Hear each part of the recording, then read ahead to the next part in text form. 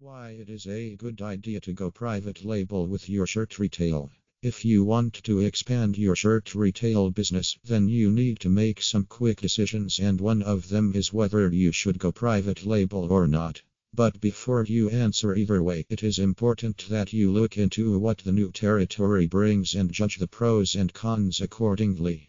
In this blog, we are going to tell you why you should become a top spender on private label clothing manufacturers' orders if you want to sell your shirts. Interested to find out? Let's take a look. 1. Everyone likes to be different. When it comes to something universal that everyone loves to be different would probably top the chart. No matter how contradicting it sounds, everyone wants to have things that set them apart because others around them do not have it.